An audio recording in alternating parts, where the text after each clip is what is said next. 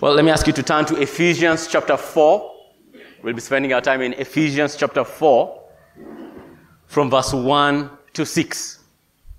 Ephesians chapter 4 from verse 1 to 6. Sometime last year, my family and I got the opportunity to go watch an orchestra at the Kenya National Theatre. What they promised was that there would be Kenyan songs, Kenyan compositions that would be set to stringed instruments. And so we wanted to see that good, beautiful clash of cultures. So we went there and we found, this was our first time to attend an orchestra, and we realized just this sheer scale of an orchestra. This happens to be Kenya's senior orchestra, but it is small, even though it blew our minds. It's just small, relatively, when you compare it with other orchestras out there. A fully fledged symphony orchestra generally has over 100 members, led by a single director. It will contain a large number and variety of stringed instruments such as violins, cellos, bass, violas, and harps, depending on the composition they are performing. There has been guitars and banjos and mandolins being used. I do not know some of the instruments that I'm mentioning here, by the way. There's woodwinds and clarinets and saxophones and bassoons and oboes and flutes. And there's something called piccolos that are also played. There's a string section with trombones, or rather a brass section with trombones and trumpets and cornets, drums, cymbals, tinkling triangle, a xylophone. There's always a piano or two.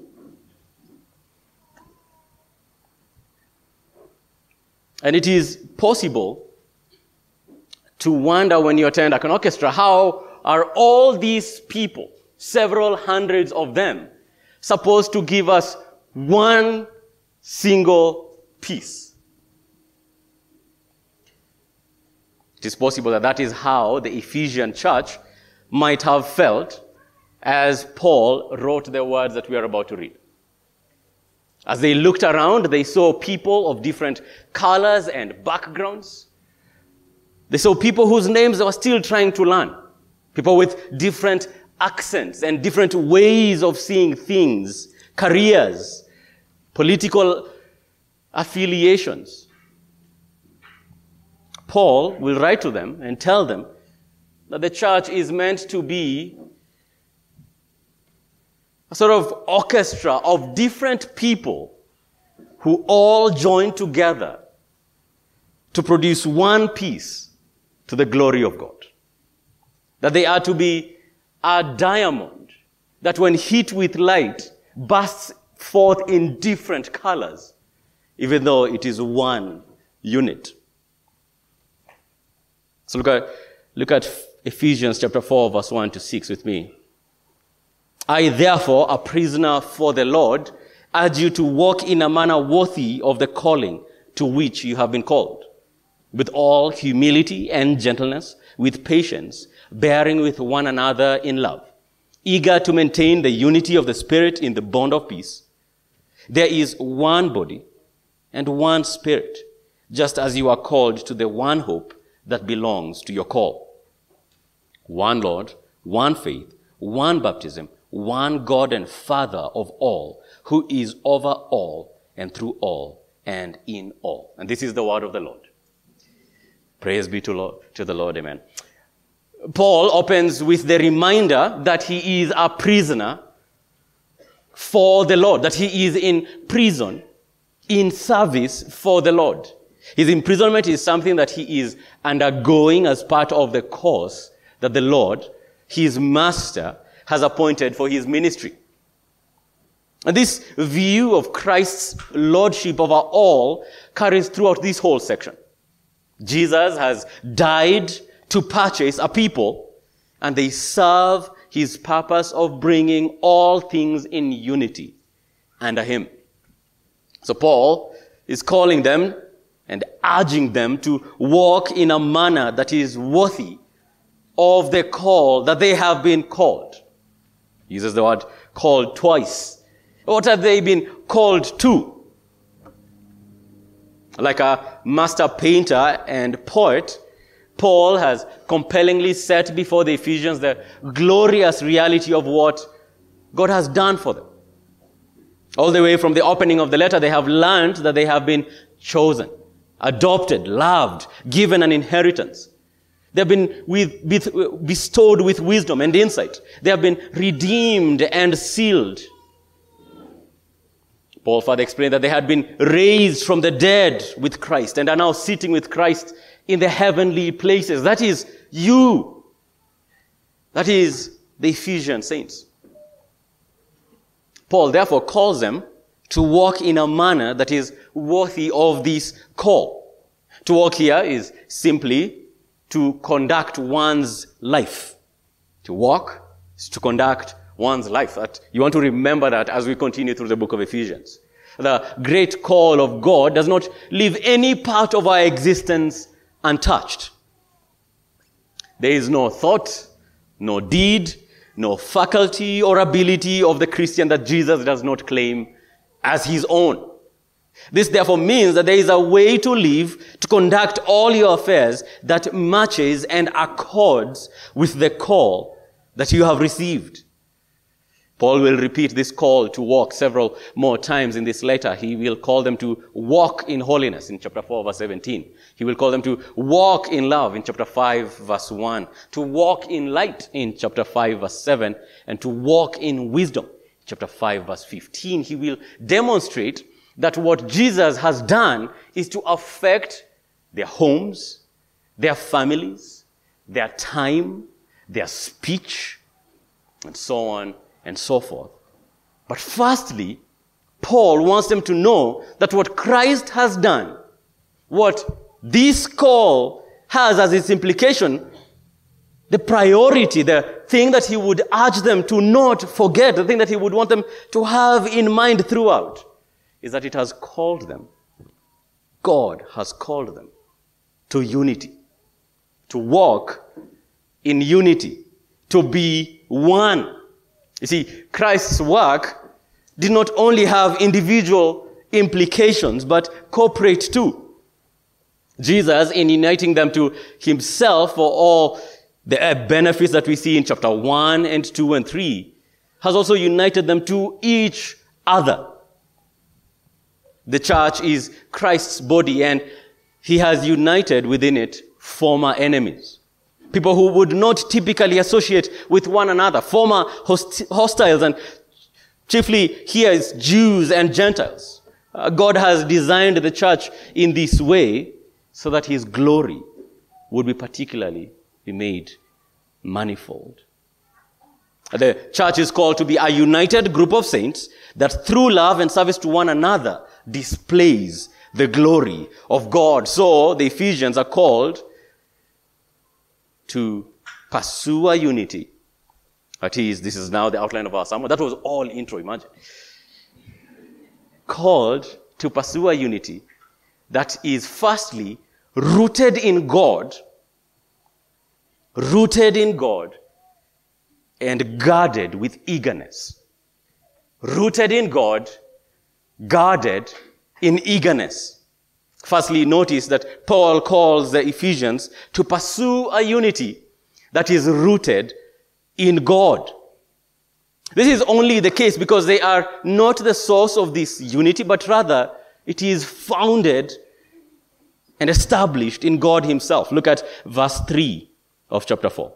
Eager to maintain the unity of the Spirit in the bond of peace. Verse 4. There is one body and one Spirit, just as you are called to the one hope that belongs to your call. One Lord, one faith, one baptism, one God and Father of all. This unity is called the unity of the Spirit. It is supplied, sustained, and empowered by the Holy Spirit. Paul then proceeds to show just how much God has given the saints in common. You see, whenever you ask people to act in unity, the natural question that comes up is, how much do we have in common? That is the question that has plagued that's a question that has plagued the matter of the Kenyan national unity. The question of, do we truly have enough in common to truly be a united country? And it is possible that the Ephesian church would have asked the same question. Do we really have anything in common? Baba James over here, who would have been a Gentile, an elder in the pagan temple to Diana, is wondering whether Mama Nyagodhie on this side, who has been a Jew all her life and has known one God while he has known several, could ever have enough in common to actually see each other as part of a unit. You see, Saint Paul goes to demonstrate that no group of people on earth can claim to have more in common than what the saints have.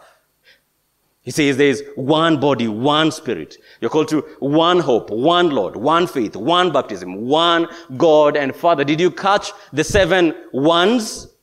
Did you catch the rhythm, the repeat of the word one? Let's look at them one by one. Briefly, we're told that Christians are one body. There is only one body. Christians are members of one body. That being the body of Christ, as we saw in chapter 2, verse 22 of Ephesians, is the reality of Christians. They are attached to one another in the way that the different parts of the human body are. There is only one body. There was only one baby in the Bethlehem manger. There was only one brow sweating in the Garden of Gethsemane. There was only one bleeding body on the cross. There was only one wrapped body in the tomb. There was only one risen Christ who ascended to heaven. And to this Christ, saints are united. And there is no other body. There is one Spirit. Secondly, the Holy Spirit of God. We are all regenerated by the work of the same Holy Spirit in our hearts. The Holy Spirit empowers and fills every Christian. The same Spirit that shook the foundations in the upper room in Jerusalem and filled the disciples is the same Spirit that has worked to open the eyes of our hearts to see the glory of Christ and turn away from our sins. All Christians have this in common. Christians all have one hope.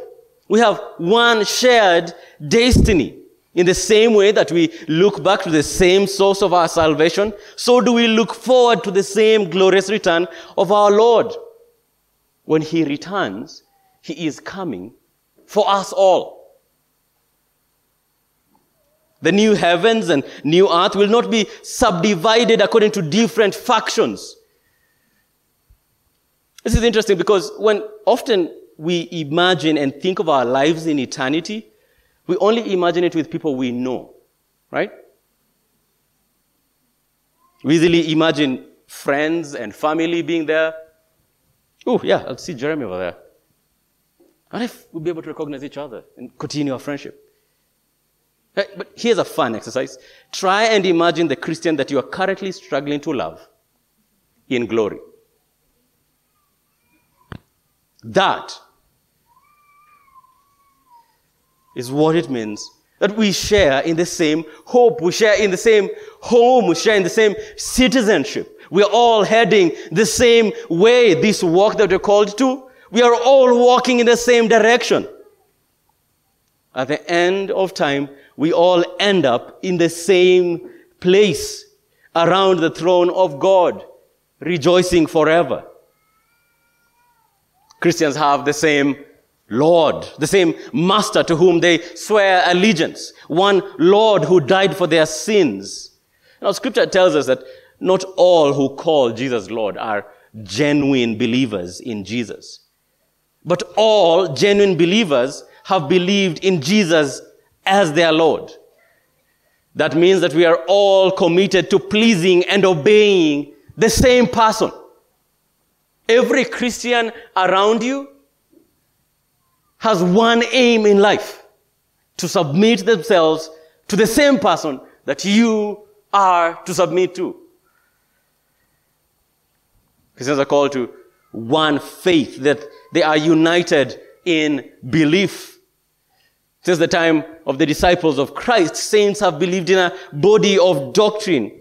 As we say in our statement of faith, from the time of the apostles to today, Christians have laid out doctrines or beliefs in brief, definitive statements. As those who know God, we believe it necessary to set forth in a concise fashion the cornerstone truths of our church as guided by Scripture. Our statement of faith is our aim to coalesce and bring together a body of belief and doctrine about what we agree on, so that we can all gather on Sunday saying we all believe the same things. That is why our class, when we teach the statement of faith, we usually have several sections. We usually say these are the things that Christians all across agree on.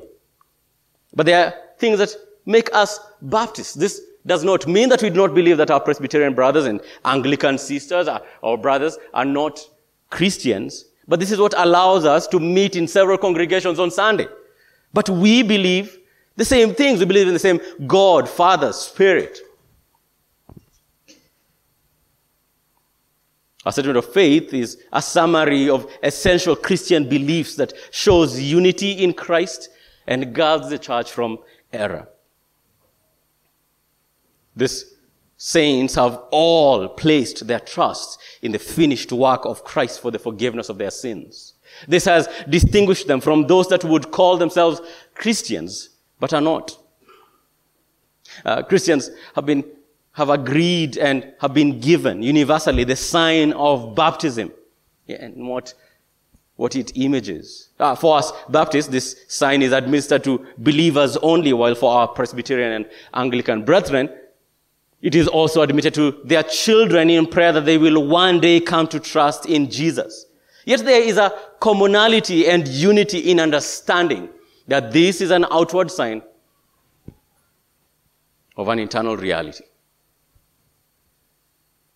Paul culminates in pointing to the one God and Father that the saints acknowledge.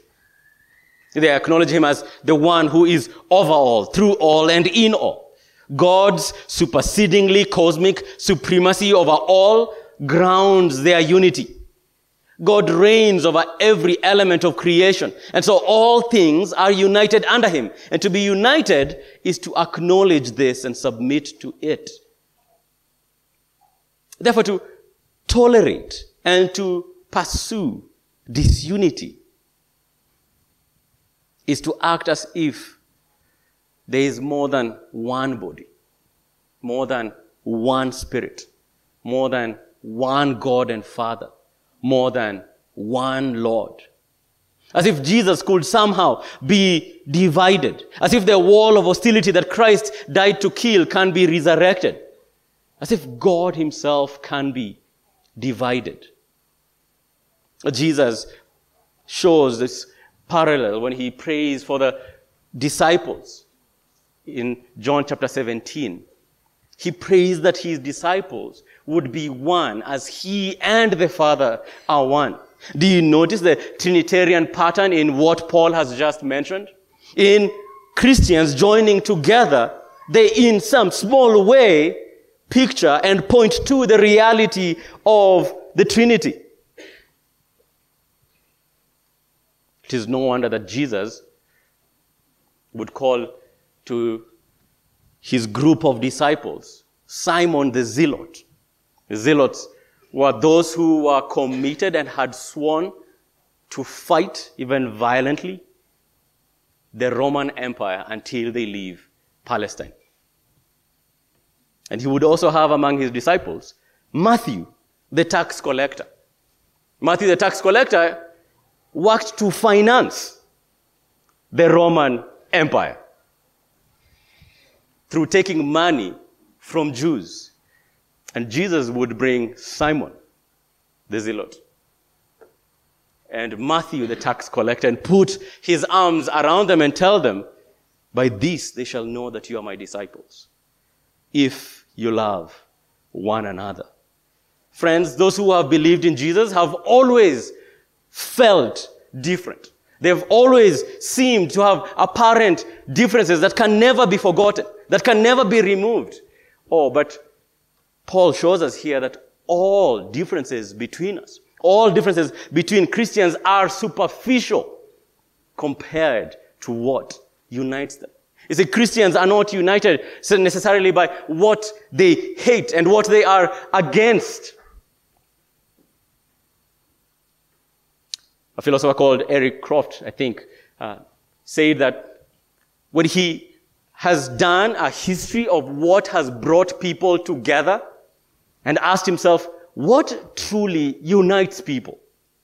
What truly brings people together into movement and organizations? He said, hatred, above all things, has the power to bring people together.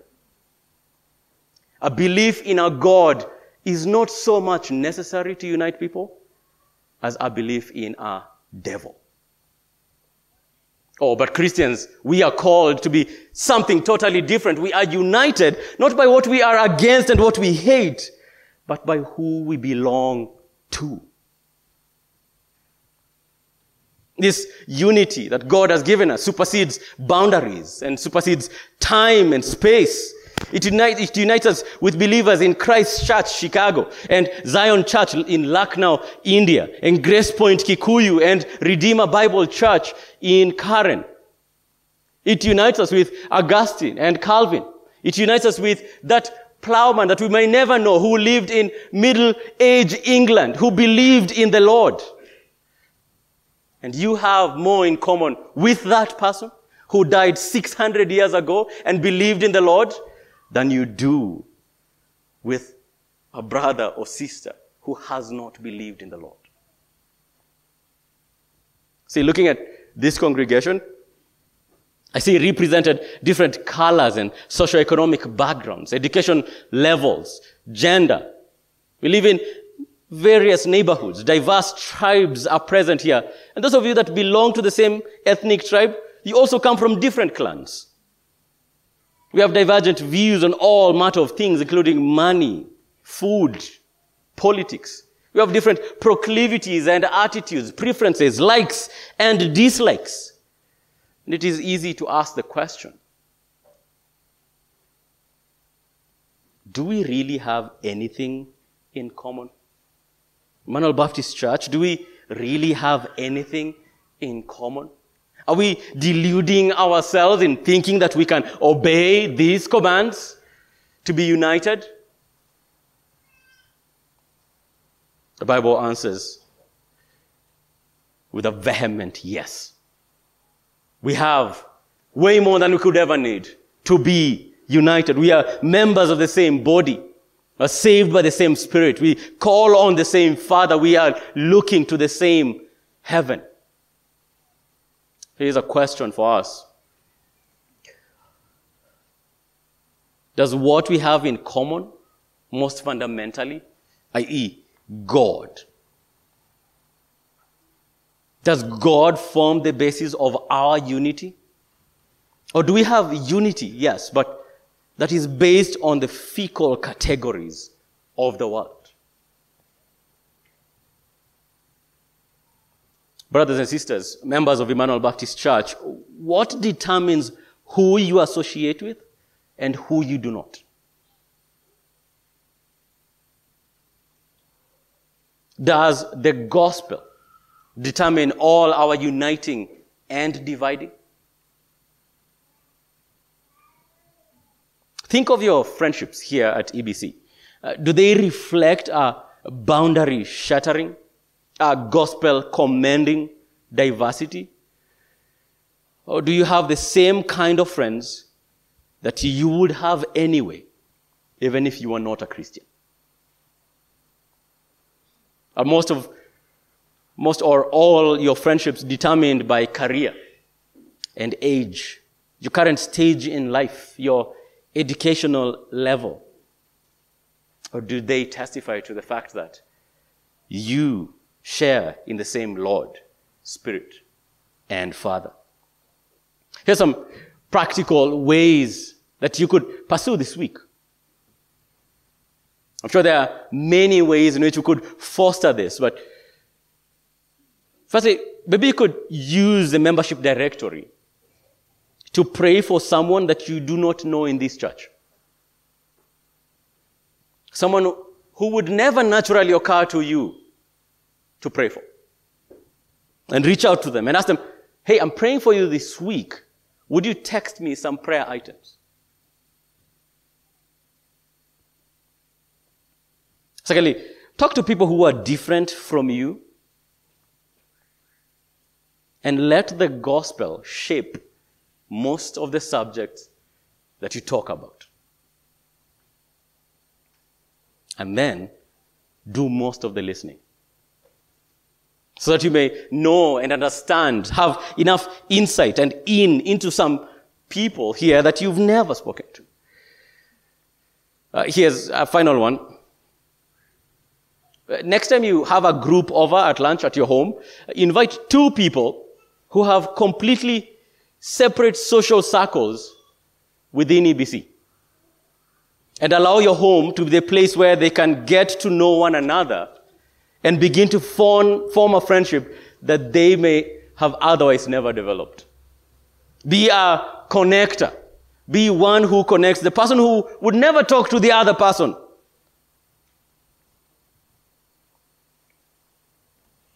This unity is rooted in God, but secondly, it is guarded eagerly.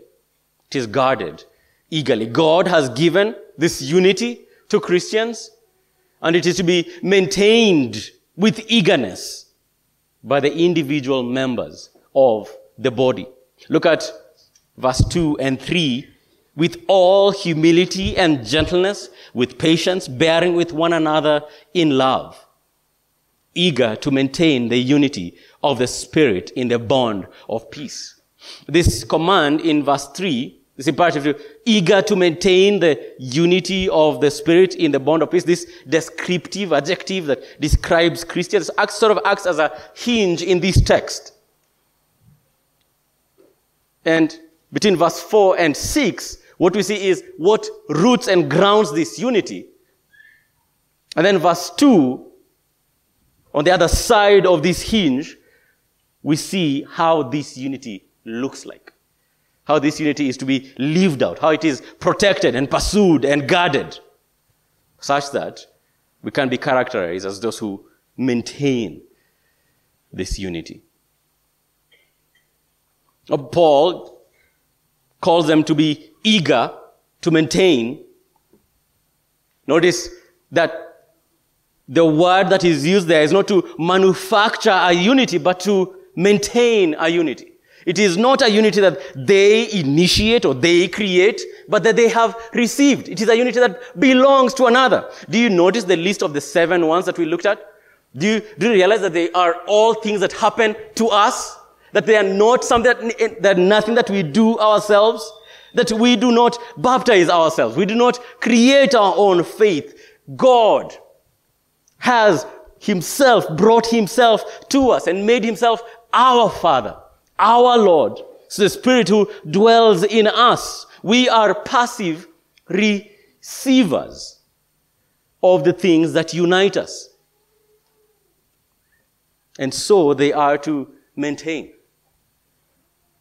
It is God who gives unity. When today we get to vote in, hopefully 9 people into the membership of Emmanuel Baptist Church, there's a picture that is sort of enacted there, the same that we have at a wedding. There's a point in a wedding where there's the person officiating usually says, who gives this woman to this man? And in that moment as well, when we're voting in members, we're saying, there's a question, who gives this man or this woman to this church? And the Lord says, it is I. And who gives this church to this man or woman? It is I. It is God who arranges and brings together and creates and gives unity to his people. His people are not told to look to themselves and try to think of ways to create a unity as if they could have the ingredients. No. They're told, you have walked into a unity that's created, that is blood-bought. maintain it. And maintain it eagerly. There is to be an energy, an anticipation, an excitement that our feet are to be swift in creating unity and slow in creating disunity and discord. We're told to do this in the bond of peace. This word bond is the same as the word ligament. And clearly Paul has the picture of a body or human body in mind. I Googled yesterday, how many ligaments does a human body have? Don't know why you needed to know it was yesterday, but there we go. And it is more than 900 ligaments. The human body has ligaments everywhere. And in the same way that Paul says, in the bond of peace, the ligament of peace is that in as much as we have ligaments all over the human body, so are we to have peace in all parts of this body.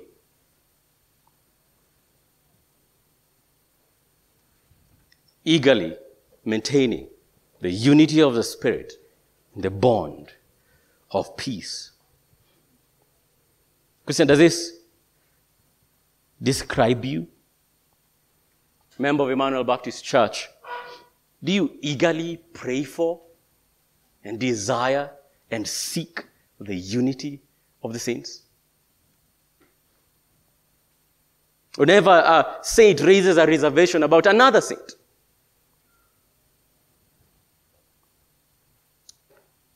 do they meet you with an extinguisher to put out the fire of discord? Or do they find you with fuel? Are you the kind of person where gossip goes to die? Or to be fanned into a bigger flame? Christian, are you more inclined to believe good news about fellow saints? Or more inclined to believe bad news and bad things about your brothers and sisters that Christ has died for? Is there an excitement, energy, anticipation when you are pursuing unity? Or is there a lethargy, an absent-mindedness, a lack of intentionality, a lack of prayer and desire for this unity that is bought by the blood of Christ?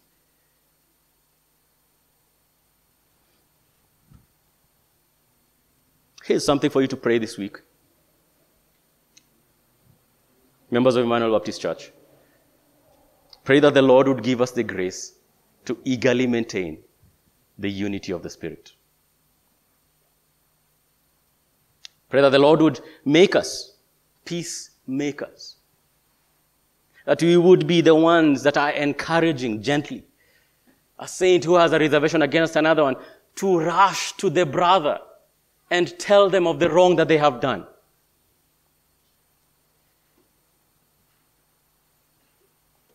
Paul then proceeds to give the ingredients of this guarding and this maintaining. He mentions humility and gentleness with patience, bearing with one another in love. Let's look at them one by one. Firstly, humility. Humility is the opposite of adopting an exalted view of oneself. It is, in my opinion, it seems the key ingredient in the maintaining of the unity that is called upon.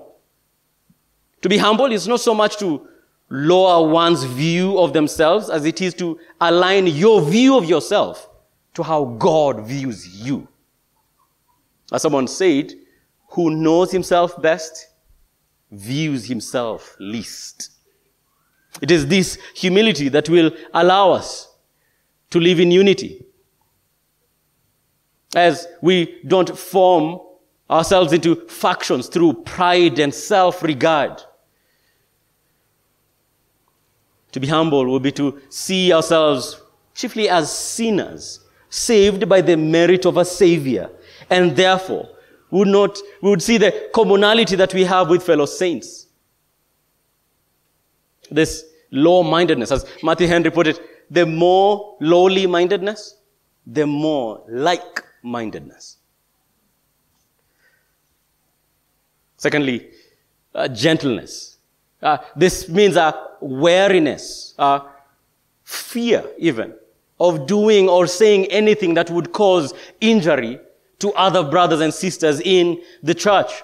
It is the opposite of roughness. It is instead a grace that laces our words and marks our deeds. It is marked with a forethought before we say or do. It is seeking to bear with the scruples and foibles of others. Patience. This means a long suffering with one another. This assumes that you will see the weaknesses in other saints and that their weaknesses will not likely dissipate anytime soon. You know how sometimes you've seen someone do something that you don't like and they're like, maybe it is, yeah, I'm sure they've seen it, right? And then they do it again. And like, yeah, it's so clear to me. I'm sure they've seen it, and it's probably going to be dealt with. And they do a third time, and you're, I think I need to say it. And you say it, and you're like, oh, it's sorted now it is done. Or what if they do it again? Now you feel, okay, now you're clearly making this person, now you're clearly doing this in order to make me angry, right? This is not just you doing something, this is you directing this action towards me. I can even see you looking at me while doing the thing. Paul calls Ephesians to a long suffering. Suffer for long because of the actions of another. Finally, bearing with one another. I like the way that this just assumes that there will be difficult people in the church. That there are people that you will find difficult. There are people that you feel awkward with. There are people that you will feel that the grease to turn the relational wheels just isn't there. Paul says, bear with one another, but notice what he says? With love. Right? We live in a culture that says, okay, just don't hurt people, just live them, but carve out your own space where you do not have to interact with that person. Right? We usually say, just in order to maintain my peace, in order to keep, I don't need negative energy. Just cut out toxic people in your life. The idea there is, I'm not going to do this person any harm, but I'm just going to cut off my life from them so that we do not overlap. As that Swahili phrase, sisi ni kama maji na mafuta sisi. Hatupatani. No, this is a bearing with one another in love, a bearing with one another that draws towards one another. A commitment to say, hey, I see that. I think that is something that hopefully the Lord is working on, but I am here with you, and I am here for you. I am eternally attached to you, for we are members of one body. But notice the bearing with one another. As I've been saying this, maybe what's coming to your mind is you bearing with other people. Have you considered the possibility that others just might need to bear with you? Now that's a humbling thought.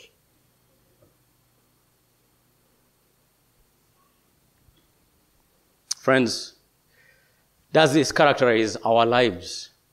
Have we seen a progress in this in the recent past? Has it occurred to you that disagreement you're having with a fellow saint, has it occurred to you that you might be wrong? That you need to humble yourself and admit you're wrong? Or even if they are wrong, has it occurred to you that there is a gentle way to go about that?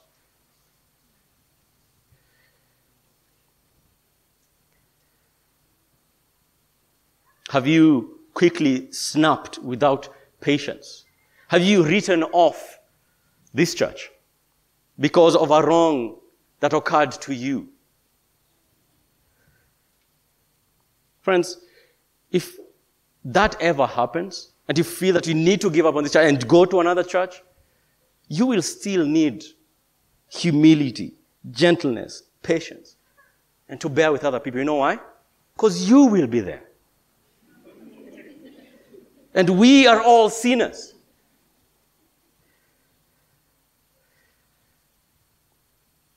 Friends, who would you need to talk to this week as a way of obeying this pattern? Who would you need to mention in your prayers tomorrow morning as a way of living with bearing with others? Which name comes to mind when the word patience or humility or gentleness come up? May the Lord grant us this grace. This unity has to be grounded in what Jesus has done for us.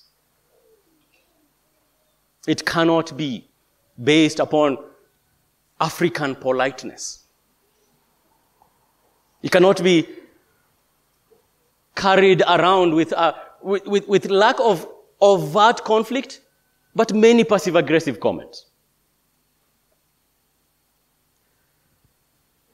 It is to be pursued, maintained, and it can only be so if it is grounded and built upon and founded on what Jesus has done.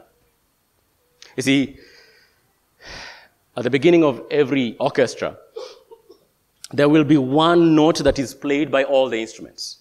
That is usually A or B flat. That is to make sure that all instruments are tuned the same way. But in order to do that, the director doesn't tell everyone, play the A note on your instrument.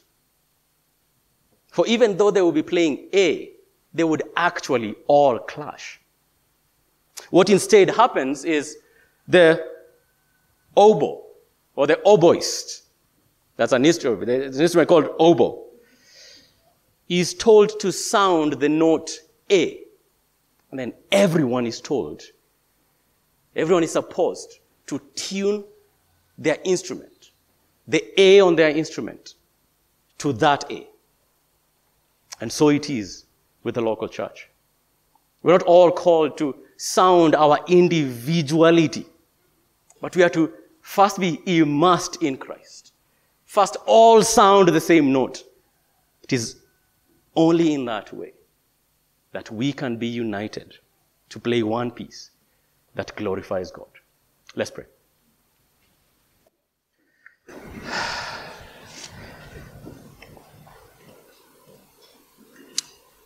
Our Father and our God, we beg and plead with you that you would grant us the grace